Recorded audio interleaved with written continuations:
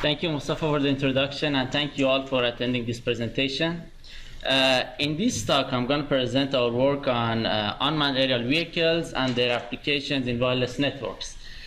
So unmanned aerial vehicles, which are also known as UAVs or drones, can have many applications in wireless networks. For instance, drones can be used as aerial base station to enhance the capacity, coverage, and energy efficiency of wireless networks. And also they can be used as relay and even flying users. But to effectively use these drones in wireless networks, we need to address many technical challenges and fundamental problems. Now, with this in mind, the main goal of my research is to provide analytical framework and efficient algorithms that can be used to analyze, optimize, and design drone-based communication systems. So first, we're going to have an introduction to unmanned aerial vehicles, opportunities, challenges, and I'm going to talk a little bit about deployment. After that, I'm going to present two of our recent works. The first one is UAV communication under flight time considerations. And the second one is the application of UAVs in Internet of Things communication. So UAVs can be like a small aircraft, balloon, or drones. They can be remotely controlled or pre-programmed. They have many applications in military, surveillance, search and rescue, localization, and telecommunications. And here I'm going to focus on the use case of UAVs for communication in wireless networks. UAVs can be classified based on their altitude or their type. Based on altitude, we can have high altitude platform, HAP, and low altitude platform, LAP. So HAP usually is deployed above 17 kilometers. They're more costly, but they can fly for longer time. Low altitude platform from few hundred meters to few kilometers. The good thing about them is that they can be quickly deployed. So they're more appropriate for temporary event scenarios. We can also have fixed wing UAVs and rotary wing UAVs. The difference is that in fixed wing UAVs are more capable. They can carry, so they can fly for longer time because they're more capable. But the problem is that they cannot stay stationary, so they need to move in order to remain aloft in the air. On the other side, we have rotary wing UAV, which can fly for shorter time duration, but the main advantage of them is that they can hover. And by hover, we mean that they can stay stationary in the air and provide wireless service for ground. So they can remain stationary, so they can hover. And the application of, so the use of these UAVs depends on the application that we want and the scenario.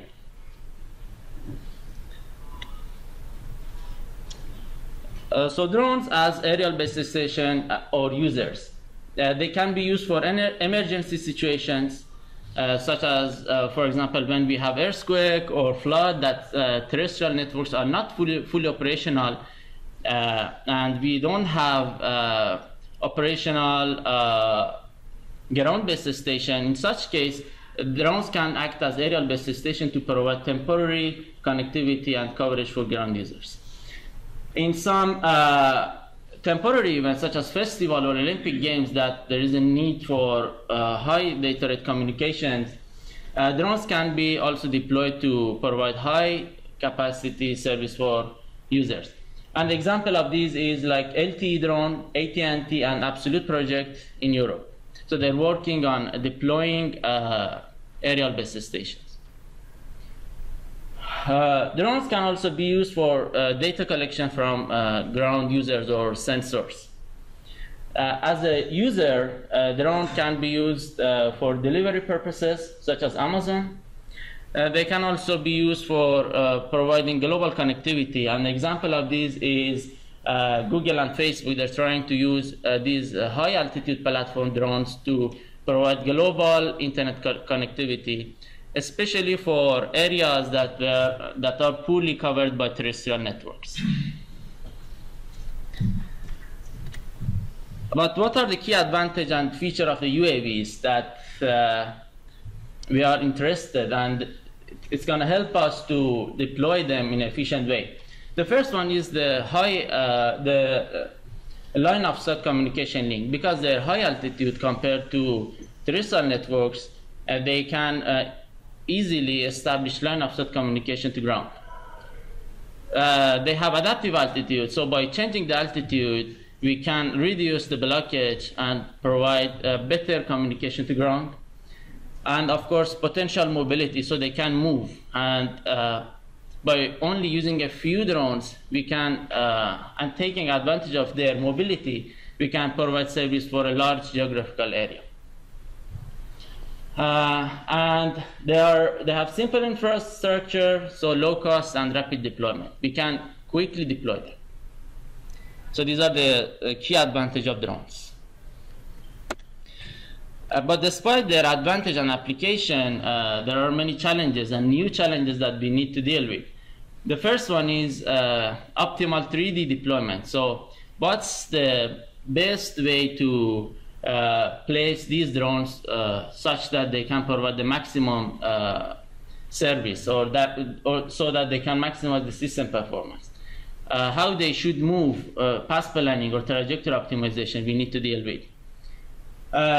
Channel modeling, air-to-ground channel modeling is an important issue. So because channel modeling affects all of the analysis, so it's very important to have a very reliable channel modeling for air-to-ground communication. That's also a technical problem here. So what's the best channel modeling for air-to-ground communication?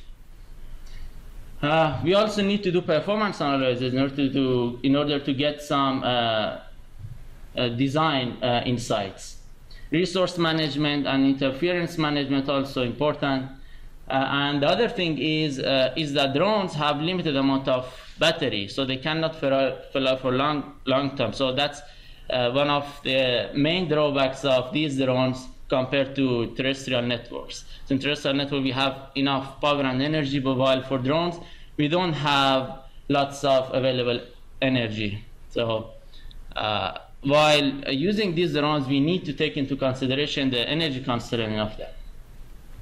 Yes? Are there solar powered UAVs? There are, yeah. So for example, Facebook is trying to use solar power, somehow energy harvesting, to power the drones. But the question is, like, how much they can get from energy harvesting or solar power? Would it be enough, or do we need something on top of that to? So yes, well, so to answer your question, yes, there are solar powered UAVs. Yes. As drones, you said that we could move the altitude, right? Does Yeah. the channel model significantly change with? Yes, yes, definitely. And I'm going to talk a little bit about that. So,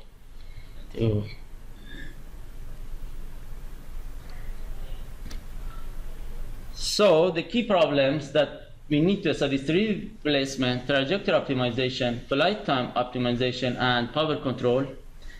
We need to do performance analysis considering the key feature of the UAV, such as their flexibility and mobility. And also, we need to analyze the coexistence of aerial network with terrestrial network. So we may have terrestrial networks, and if we want to deploy these aerial networks, we need to analyze the performance of such network and highlight the key trade-offs here. To do so, we need some mathematical tools such as optimization theory, stochastic geometry for performance analysis, transport theory, and control theory in order to control the drones. So these are some mathematical tools that we need to use in order to analyze and optimize the drone communication systems. So one commonly used air-to-ground path loss model is based on probabilistic line of sight and non-line of sight link. So this is just path loss model. It doesn't take into consideration the shadowing or a small-scale fading. So this is basically the path loss model for air-to-ground. So it's based on probabilistic line of sight and non-line of sight link, which means that given the location of drones and users on the ground, we will have a line of sight link with a certain probability and non-line of sight link with a certain probability. And for line of sight and non-line of sight link, we consider different path loss. So obviously, if you have non-line of sight, we will have more attenuation. And for line of sight, less attenuation compared to non-line of sight. But this line of sight probability clearly depends on several factors such as environment, which environment we're deploying these, in which environment we're deploying these UAVs, and height and density of the building. So if you have many buildings, tall buildings, it affects the line of sight probability. Again, line of sight probability that a drone has line of sight view to a ground users. And of course depends on the location of the drones and ground user. So clearly if we go up, we get more line of sight. So if we have a line of sight approximation, so there is this is a common model for line of sight probability, which says the line of sight probability can be approximated by this function, which depends on theta. Theta is elevation angle between drone and ground users. So 90-degree means the most probably we will have line of sight, almost surely we have line of sight. And depends on these parameters C and B, which are constant, which depends on environment. So for different environments, we will have different constant values such as C and B, and theta depends on the elevation angle. Yes? Shouldn't the altitude be somewhere here? Altitude? Yeah. So here the elevation angle somehow has altitude in itself, because elevation angle is tangent of altitude, tangent inverse of altitude divided by this horizontal distance, right? Right. So let's say we have this one, for example. Let's say this is a elevation angle. So this is equal to this altitude is related to this altitude divided by this, right? So it has altitude, and also it's not only dependent on altitude, it's also dependent on the distance, right? So if we go up, we will increase the elevation angle, so the line of sight probability will increase. Yes? Which is this constant PNC depending on the environment. Are they computed as are they empirical constants based on real-time simulations and tests? Or is it based on some theoretical modeling of urban environments? I've seen that they found this by doing ray tracing simulations. So they first model the buildings, and buildings can be modeled, the height of the buildings can be modeled by a Rayleigh distribution. So they say the height of the building is Rayleigh distribution. So they generate these buildings, and for different environments, the density will be different, the height will be different. And then they do ray tracing simulation, and then they do curve fitting, and this is just an approximation. So it's nothing like completely true. So it's just a good approximation which has the impact of both environment as well as altitude and location. So it captures those. And this is the plot for line of sight probability for different environments as a function of elevation angle. As we expected, by increasing elevation angle, we will get higher line of sight link probability. So here there is an interesting trade-off that significantly affects the deployment. So we can do deployment in a smart way by considering this trade-off. It says that for higher altitude, the good thing is that we get high line of sight probability, right? So because higher elevation angle.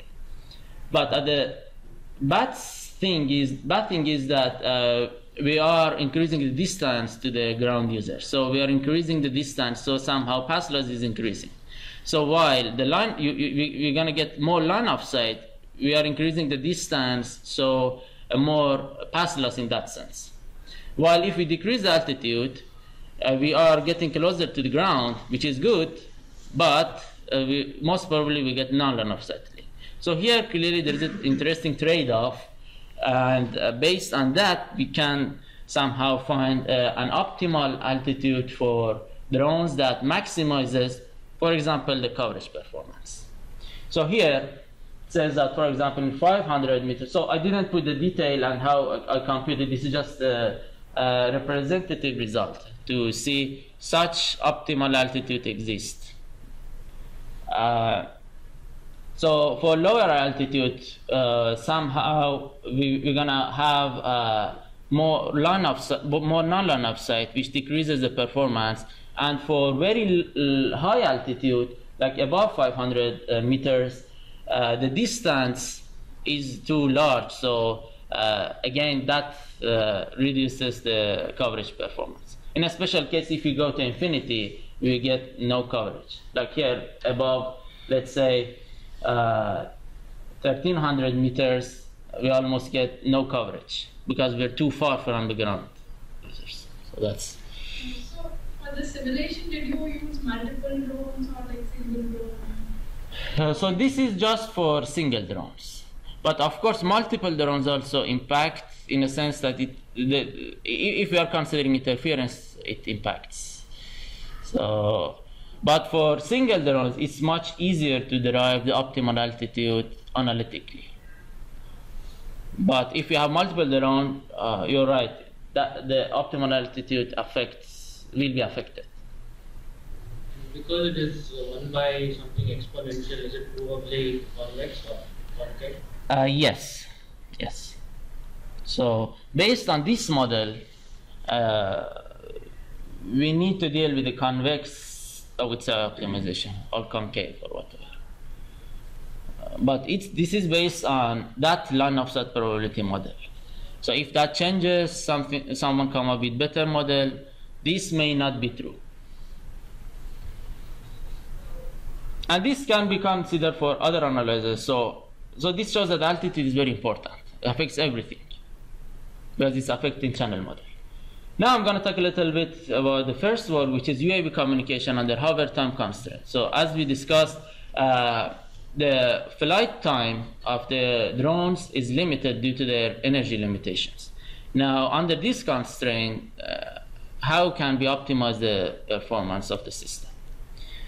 So the model that we're considering here is that we have multiple UAVs, they're static, and we have an area in which users are spatially distributed based on probability distribution function f, x, and y, which somehow says how likely a user is located at point x and y.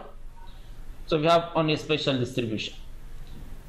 So we have MUAVs, and we need, and the hover time of the UAVs is shown by tau I. So hover time is the maximum time that UAV can fly, and that can be determined based on the energy budget of these drones. So for example, we say each drone can hover or fly at most, for example, 1 hour, based on their energy constraint. So I'm assuming that tau I is given. So now the main goal is to find optimal cell partition and associations that leads to the maximum data service under some fairness constraint.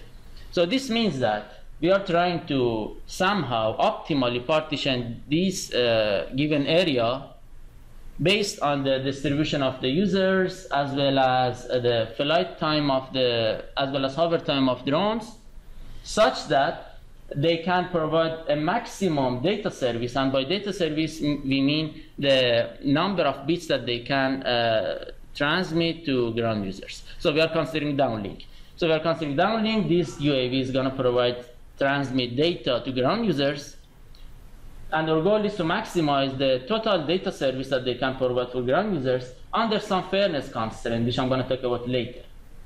So if we don't consider fairness, users which are, so some area with high density of the users will get nothing, because there are too many users if you don't consider the fairness. So that's why the fairness is important. So let's say the total bandwidth of UAV I is bi, and the hover time is tau I. Ti is the effective data transmission time, which I'm simply considering some control time which you need to spend for computation or signaling, and I'm considering the effective data transmission by Ti. So Ti is somehow the total hover time, the maximum hover time, but I take out the processing time and some additional time. So the number of bits that UAVI can transmit to the user located at location X and Y is TIWI, bandwidth, multiplied by this log function, which is a function of SINR. And WI is the amount of bandwidth that the user receives, which depends on the number of users in the area. Right? So BI is the total bandwidth divided by n multiplied by this integration. This gives me the average number of users within the area of the coverage area of the drones, drone I. What is that? N is the total number of users. So n multiplied by this integration gives me the average number of users within the area AI. So area AI is the area partition that is assigned to UAVI. So UAVI is responsible for providing coverage for users within the area AI. And of course, this depends on the distribution of the users. So some parts with higher density means that more users. So each user will get less bandwidth. So this, I'm also considering this fairness constraint, which says that, or this resource allocation factor, which says that what should be the relationship between the resources that users are receiving. So here, because of the hover time constraint, our resources is both bandwidth and also the hover time, right? So both are considered as resources, because if you don't have any hover time and you have infinite bandwidth, it's not going to help you. What's going to help you is the multiplication of both. So this somehow, with this, we can control the shape and number of users within each cell partition to ensure some level of fairness. So in general, our optimization problem can be formulated as this. So integration of these, and the unknowns are cell partitions. So we need to find the shape of these partitions in an optimal way that maximizes the total average data service. So this function gives me the total number of bits that are transmitted to ground users. Under this fairness constraint, which is a function of bandwidth and hover time, as well as that resource allocation factor that we control. So alpha I and alpha j is it's a design parameter that we control. So if in a special case you can consider both are equal, so all the users will get equal, on average, equal amount of resources, so for example. But you can control that. So if you are caring more about some users in particular area, maybe you can give more weight to them. So with this, you can control the average amount of resources that you can give to users. And here it says that this partition should be separated and the union should be the entire geographical area. So this is challenging because first, this constraint, so somehow we need to control the shape and shape of these cell partitions. At the same time, we need to maximize the total performance. Now, to solve this problem, we use optimal transport theory, which goes back to this problem that what is the best way to move piles of sands to fill up holes with the same volume. So by best way, we mean each pile should go to which location. So is it better, for example, to move these to here, or no, it's better to move this here to here. So each should go where? So that's the question. Such that the total transportation cost is minimized. So there is a cost associated with moving something from point X to point Y, right? So the goal is to minimize this total transportation cost, so we fill up all the holes with minimum transportation cost. So that's the goal. And in our problem, this is somehow related to this, that transporting users to UAVs. So we have some UAVs, and we need to assign or transport these ground users to UAVs. So somehow this is a link between these two problems. So link between cell partitioning association with transportation. And here the goal is to, our goal is to maximize the total data service. Here is the goal is to minimize the cost. So minimizing cost and maximizing the data service are related. So we can easily relate them together by negatives. Yeah, sure. So you assume that you know the locations of the UAVs? Yes, and it's fixed. And one interesting problem is to jointly optimize them, but this is going to be very difficult. And especially ensuring the global optimality going to be, again, difficult. So here I'm assuming the location is fixed based on some criteria, and it's based on long-term deployment. So if you see that, for example, all the users are moving to other location, it's possible to again move the UAVs there, but again you need to do this cell association problem. So this cell association problem is for a given location of UAVs. So if you want to update the location of UAV, you can do it, but again you need to redo the cell association. So you also assume the user locations are random, right? Yes, I'm assuming that the information that I have is that with which probability a user is located at point X and Y. So I'm assuming that information I have, some statistical information I have. So mathematically, it goes to Munch-Controvich transport problem, which says that given two distribution, what's the optimal mapping between these two, such that mu can be mapped to V within a minimum transportation cost. And T is the mapping between point X to Y. So somehow T of X gives me the destination of point X. And our goal is to find Tx. So Tx tells me that each point should go to each destination. So the mapping between source to destination, such that this function, which gives me the total transportation cost, C, X, and Y, is the cost of moving X to Y, point X to point Y, such that this is minimized. So that was the main, the original problem, transportation problem. So back to our problem, we can model our problem as a semi-discrete optimal transport problem. And by semi-discrete, we mean that one distribution is discrete, the other one is continuous.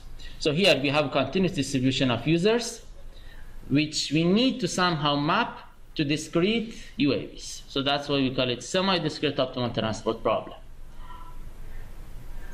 And it can be shown that these cell partitions that we were looking for is related to optimal transport map. So somehow, if I tell you this is the map, and by map we mean that you're going to tell me that each point should go to which location. In total, I can find the cell partitions, right? So if I know that each point going to go where, then in total I can figure out what are the cell partitions. So cell partition is related to transport maps. So if I know the transport map, in fact, I know the cell partitions, and they're related by this X symbol. And this tells me that so by this we need to control the shape and number of. In fact, by this we are controlling the number of the users within each cell partitions. So by this we can somehow we won't let some partitions to be too crowded, for example. to avoid unfair service. So if some of the partitions are too crowded, UAV has limited amount of time and bandwidth, and you're gonna serve the users. So if a partition has 100 users, the other partition has 2 users, then it's not fair. So these 100 users get nothing, each get nothing. These areas might be disjoint. Sorry? So these areas might be disjoint. These so you mean for each AI? So AI and AJ are for sure disjoint. And even AI itself can be disjoint. Even AI itself can be disjoint. But AI just means that users located in AI, which AI itself could be 2 disjoint, but in total I'm considering as AI. Both of them are gonna be served by UAVI. Do you have any insight on, given an area, whether it will be convex? That the set need not be there? Not be, and I'm gonna show. I mean, I've seen through the results that some partition may not be convex. Yeah.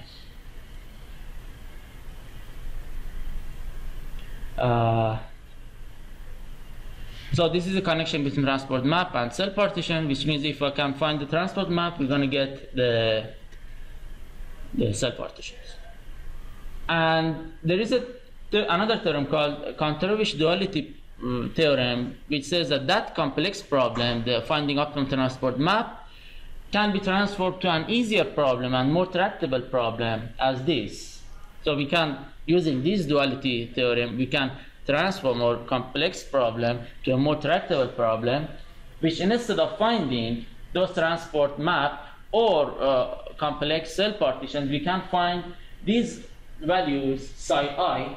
So we need to find only a finite number of unknowns. So it can be transformed to this problem. Of course, the objective function will gonna change accordingly, but this is much easier to solve and deal with. And again, it can be shown that finding this psi I leads to optimal transport map and cell partitions. So if I can find this psi I can find cell partitions. And the good thing, and this is a function of the data service. And data service is related to cost function. Right. So maximizing data service is equivalent to maximizing negative of cost function in transport, for example. They're related. And it can be shown that this is a convex function of psi I. So because it's convex, it's tractable, we can use gradient-based methods to find unknowns which are psi I.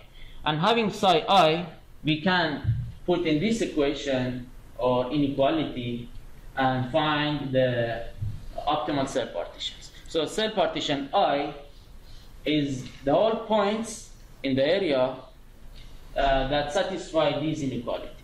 In a special case, if these two are equal, this leads to weighted Voronoi diagram. For example, it says that just connect to the closest, for example, UAV. So weighted Voronoi diagram is a special case of this. For example, if we don't have any fairness constraint, which somehow means that these gonna be equal or 0, so this just tells me that just connect to the closer. Which makes sense, because if you connect to the closer one, you get higher SINR. Assume that we're not considering fairness. And the total service performance is maximum for sure, because you are connecting to the closest, or the one that providing a stronger signal, stronger SINR, I would say. So while computing SINR, you consider that all of the UAVs are interference? Yes, I'm assuming that all of the UAVs are interference. But in case of no interference also works, so that's not a big thing. So it won't change the scenario a lot. So this is just one example. We are considering a truncated Gaussian distribution for ground users. So this shows the distribution of the users. This is somehow can be considered as hotspot, and the density of user decreases as we move away from this point. So the darker means higher density of the users. So this if we use weighted Voronoi, we're going to get the right figure. If we use this approach, we're going to get this shape. The difference is that, for example, in this, users located here, they won't get lots of service because they're too dense. There are too many users here. So that's why this partition is going to shrink. So less people are here. And this partition is going to expand, going to be like this. So that we somehow we are adjusting the cell shapes so that the number of users within each cell partition can be controlled in a way that the total service performance is maximized. So we're not doing randomly. So one may say, okay, just increase this randomly. But this randomly is not going to work because our goal is to also maximize the service performance. So what's the best way to expand this while considering considering the total service performance also? We need to do it in an optimal way.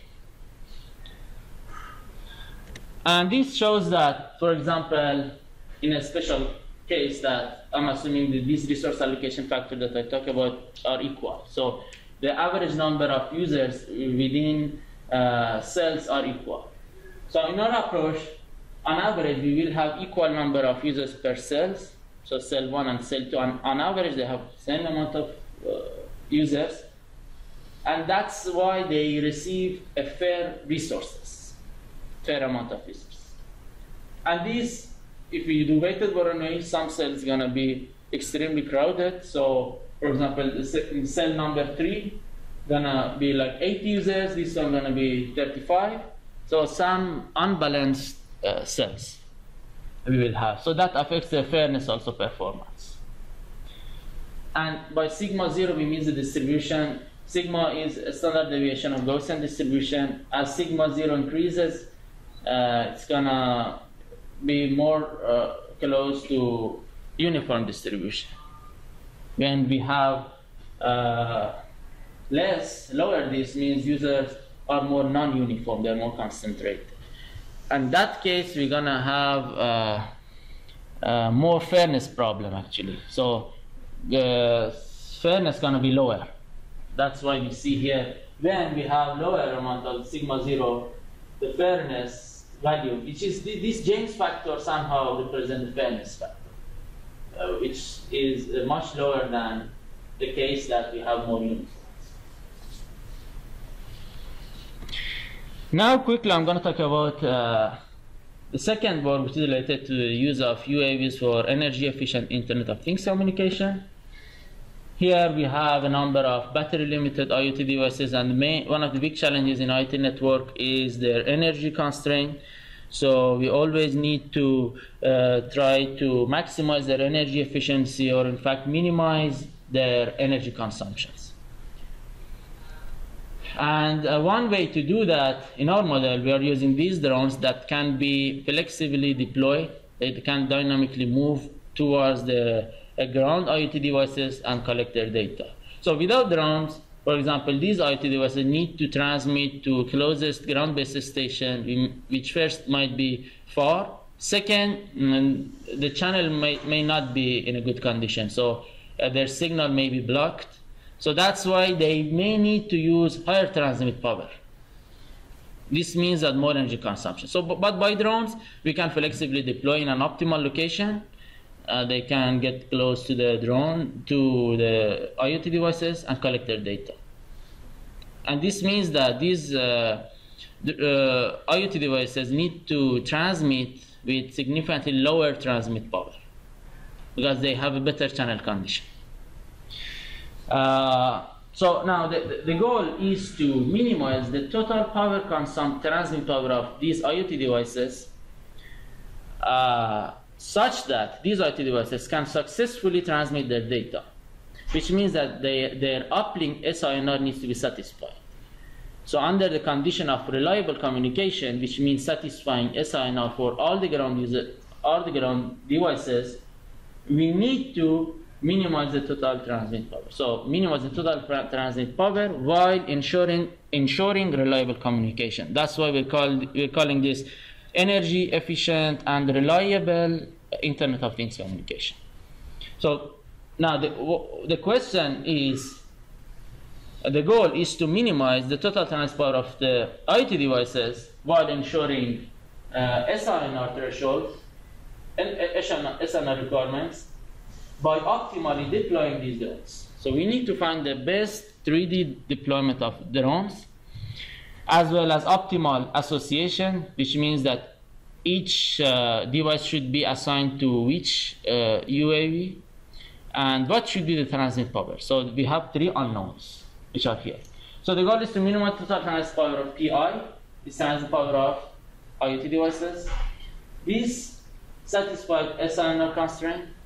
So all the devices, their SNR should be satisfied. And what are the unknowns? Unknowns are the 3D location of drones. We have multiple drones here, and we have interference because we have too many IoT devices, and interference definitely exists. So C is the association, which says that each IoT should be connected to which drone, and P is the transmit power of the IoT devices. So all of these are affecting the performance and actually the problem, because if all of the IoT devices use their maximum transmit power, we're going to have huge interference. So this cannot be satisfied. You cannot meet reliable communication.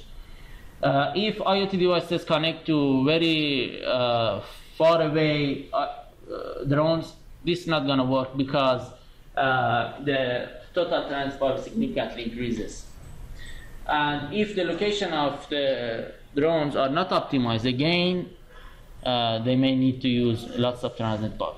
So that's why all of these unknowns are affecting the total transmit power of the IoT devices, and the goal is to find them while ensuring the reliable communication and minimizing total power consumption. So by this, we eventually say that each drone should be located where, each device should be connected to which UAV, and use what transmit power.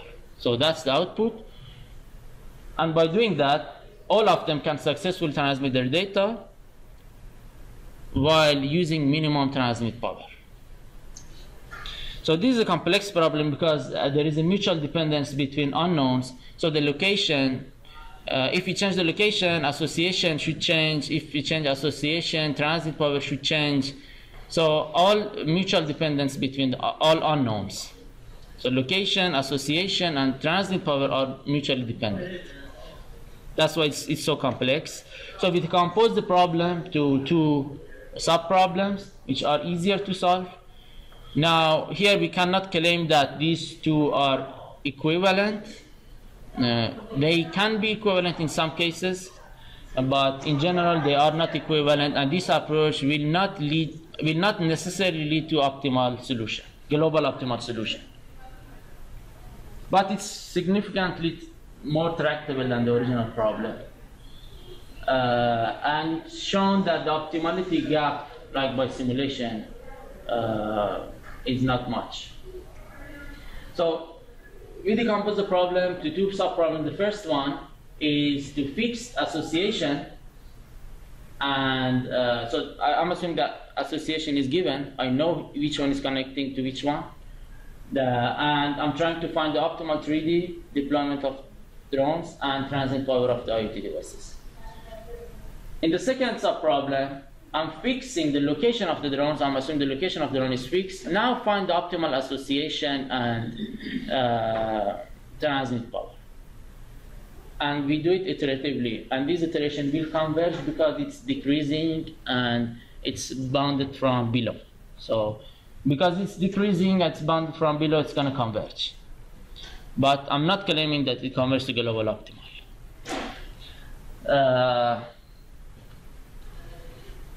But each of these, we can solve it globally optimal. So we can give global optimal solution to each of these sub-problems separately. So the output of this one is association and transmit power. The output of that one is location of the drones and transmit power.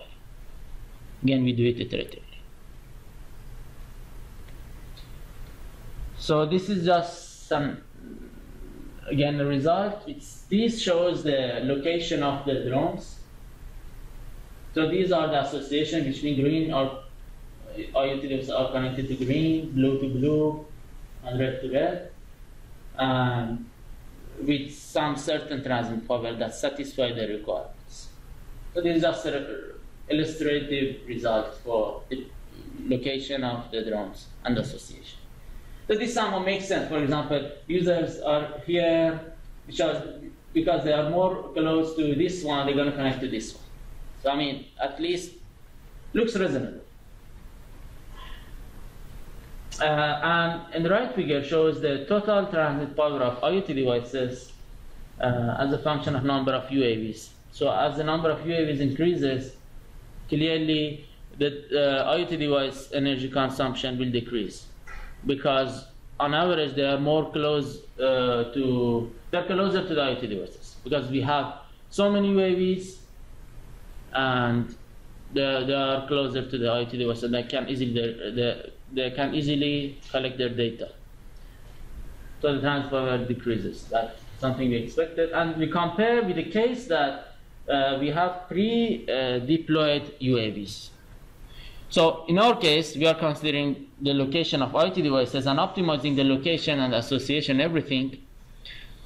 In a benchmark case, we are assuming that the location of the location of the drones are fixed. Now we do the association and all the problems. So we are not optimizing the locations. The locations are fixed in a reasonable way. So this somehow shows the gain of optimizing the location. So by optimizing the location, we can significantly reduce the energy consumption and power consumption of the IoT devices. But even in the benchmark, the stationary case, I'm still optimizing the association and transmit powers.